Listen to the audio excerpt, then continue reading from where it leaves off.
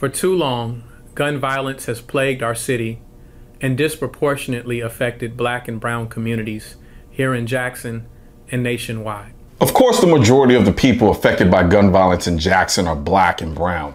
They make up 80% of the city. You can't get more proportionate. That's like saying in China, the virus disproportionately affects yellow people.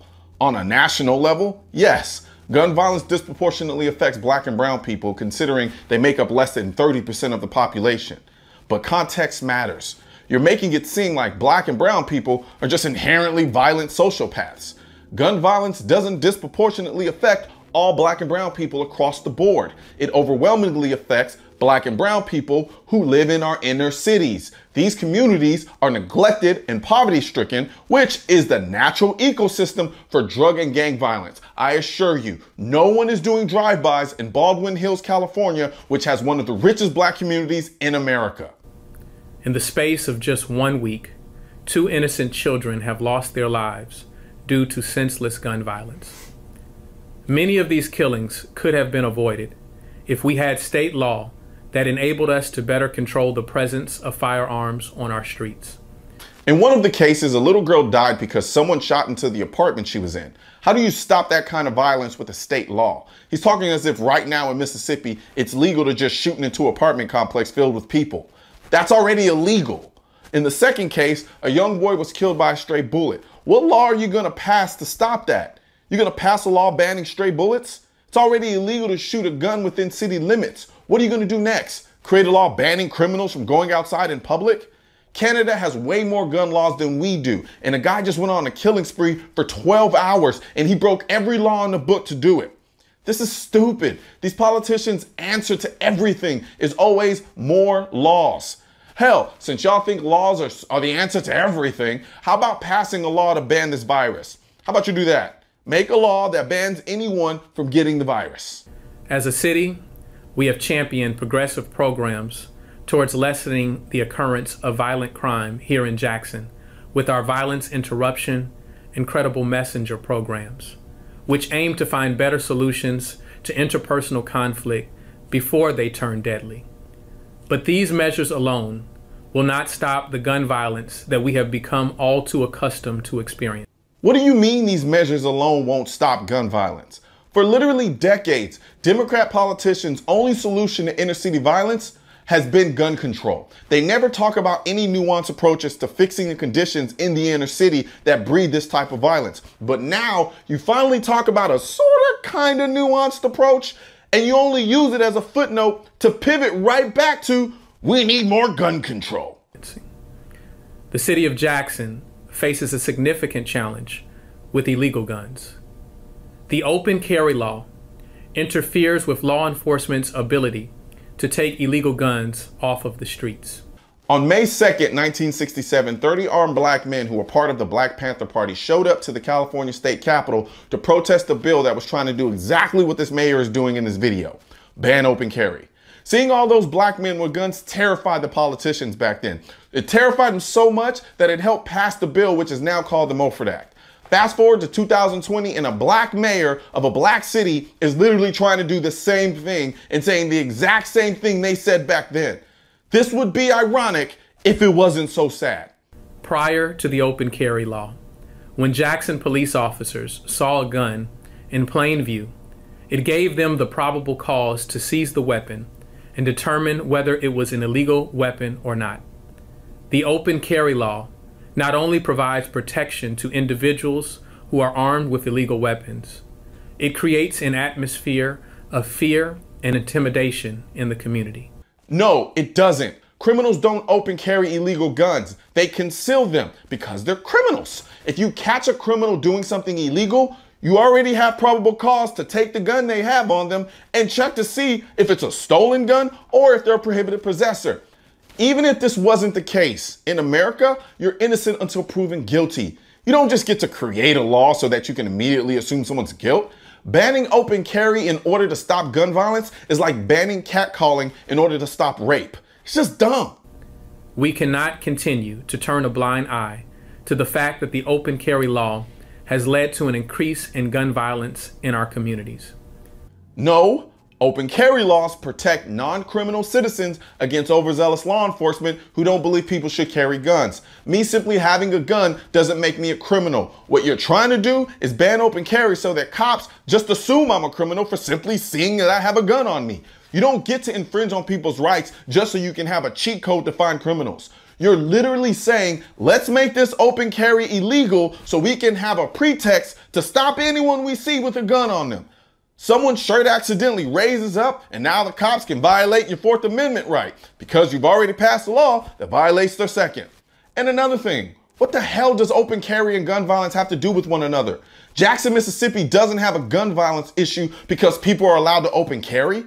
What criminal in their right mind would open carry a gun he knows he owns illegally? That's just stupid. Mississippi is a constitutional carry state. You don't even need a license to carry. And even if you did, criminals carry anyway. This is not about stopping gun violence. This is about you exploiting a crisis to grab power and control. Since 2013, child deaths by firearms in the South have increased by 72%, according to the National Center for Health Statistics. Sending our thoughts and prayers to the families who have lost loved ones to senseless gun violence is not enough. If we are sincere in our hope for better outcomes and a brighter future for our youth, we must be moved to action.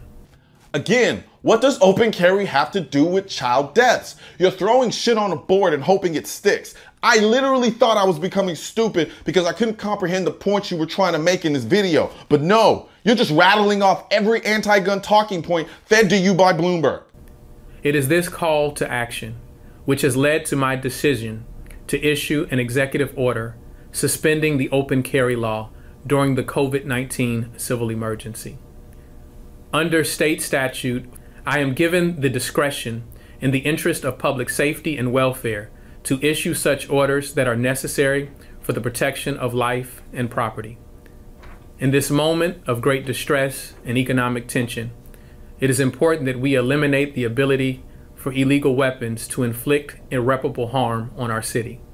And this, people, is the prime example of why we cannot compromise on the gun issue with anti-gunners, because they'll just take things too far. The state statute refers to states in case, E, issue such other order as are necessary for the protection of life and property. That is literally a blank check for a politician to do anything he wants under the guise of, it's an emergency. Prior to this emergency, Jackson, Mississippi was already dealing with high levels of gun violence. He literally said that in this video. So someone please explain to me how now banning open carry is gonna, according to the state, protect life and property. As I always say, politicians only want to control you, not protect you. A politician who wants to protect the citizens would empower them. He would tell the citizens to exercise their rights under the Second Amendment because we couldn't keep you safe before the pandemic, considering our gun violence issue. So we definitely can't keep you safe during the pandemic. No, instead, he restricts your rights at a time you likely need them the most.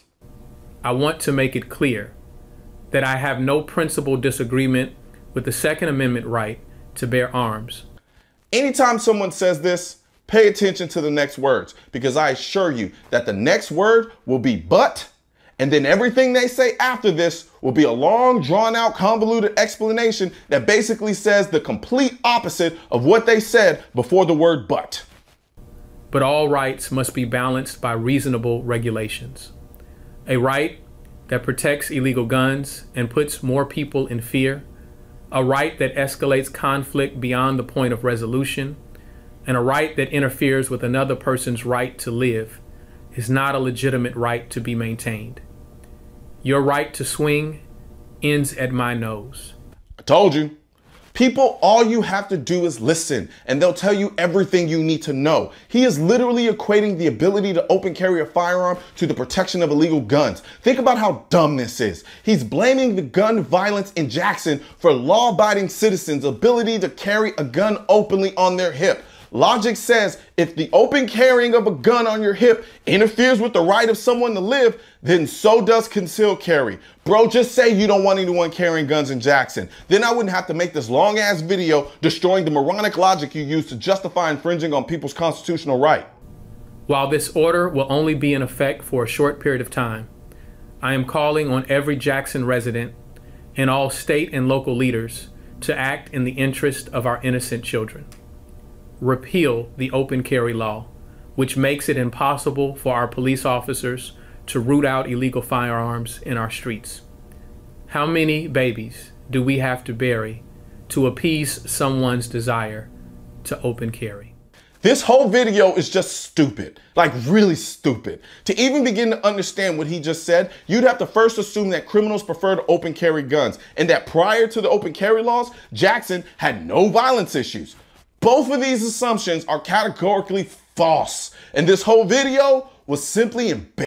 Right now, there's a culture war against the Second Amendment, which is why I need your help spreading our message to counter their message. You can help do this by leaving a comment, sharing this video, and clicking the bell and subscribe button. Let my voice be your voice, and let them know you want to keep America tactical, because the right to keep and bear arms shall not be infringed wasn't a suggestion, it was a direct. Also, if you're wondering where to purchase your AR-15s are essential, I will not comply. I am the militia. I lost all my guns in a boating accident, and your state-specific Keep America Tactical shirt, click the link next to my head or the link in the description section, or if you're watching this on a mobile device, tap the small triangle on the lower right-hand side of this video and click the link in the description.